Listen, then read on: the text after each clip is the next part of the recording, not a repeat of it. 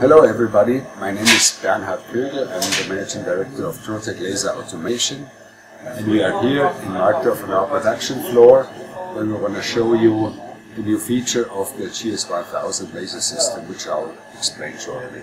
As you can see here is the GS1000 model laser system with a 100 watt super pulse CO2 laser 3-axis scanner where we can process natural material like paper here or wood or fabrics with a working area from 250 to 250 up to 500 times 500 millimeters.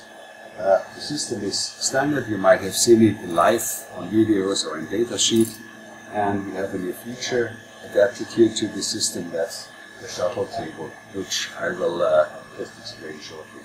What you normally do, you load a workpiece here, we have a piece of paper, as you can see, you close the door, and the laser process starts.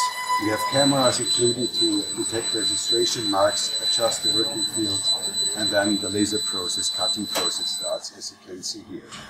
Now normally, you would open the door again, take out the workpiece, take out the parts, load a new piece, and start the process again.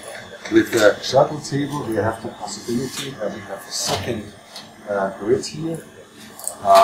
While the laser is processing, I can load a new workpiece and just move the table from this side to that side. And I'll do that right now. So I'm sliding with the table in. And as you can see, once the table is in, the cameras work, the laser works, and the whole process starts again. And while the laser is processing, let me show you on this side, you can load and unload your workpiece on the other side. Here we have cut it out that paper sheet. You can fold it, and that's what we have done here. It's all laser safe. We have laser safety devices here and here, so that no laser light can emit, and we can ensure laser class 2 operation with a pilot laser. And once the table is back in again, the process starts automatically again. I'll show you that. I'll take a new piece of paper, lower it here. We'll move the table to the other side, and if you look inside the laser, we'll move it to the other side.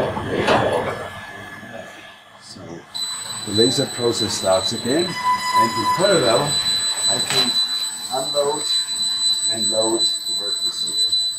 So all this is to increase the productivity with a fairly inexpensive option and almost double your throughput, while depending on the laser time, but we understand that the throughput can be higher between 50 and 95% compared to the single solution system.